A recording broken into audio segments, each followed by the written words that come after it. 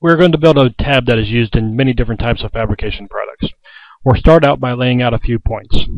First, we'll click the Create tab, select the Point button, and move to the incremental method. Our first point is going to be 5 inches away from our origin point, so we'll replace a 5 in the X field, and then click on our origin point. This will set our second point in our tab. Next, we need to set the third point. That point is going to be 2.5 inches away and 5 inches above our origin point. Clicking on the origin point will set that third point. Next, we need to create an arc for the top of our tab. We will do this by selecting Arc, going to the Arc method, selecting Full Circle, and this will have a 1.5 inch radius. We now have a circle that follows the cursor, so we will select our third point to place our arc. We next need to define a couple of different lines that will help further lay out our flange.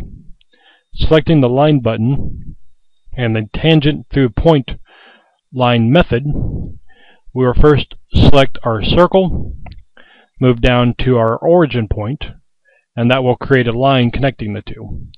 We need to repeat the same thing on the other side to form the right side of our flange. Next, we need to use the 2 points method to connect our two bottom base points. We now have the basic outline of our flange. We now have a line here that we need to get rid of on the bottom part of this arc. We will select the Trim method, the Break Single in the Trim Break panel. Selecting the feature that we want to break, we will then select the feature we want to break it at. In this case, we're going to select the right-hand side, and they're also going to do the same thing on the left line. Now we can hit the Delete button, hit the Arcs square, select our feature at the bottom, and hit Selection Complete, and that will get rid of that bottom arc, leaving us with just the basic outline of our tab. Next, we need to place a hole using the point that we defined earlier. We will hit the Create button, the Hole button, selecting Round, and in this case it's going to be a 1 inch diameter. We will select that tab and then place our hole. Once we have the complete tab laid out, we now need to define this tab.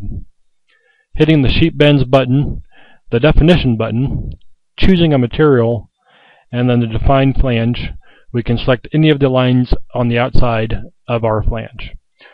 Once completed, we can view our completed part in the shaded display.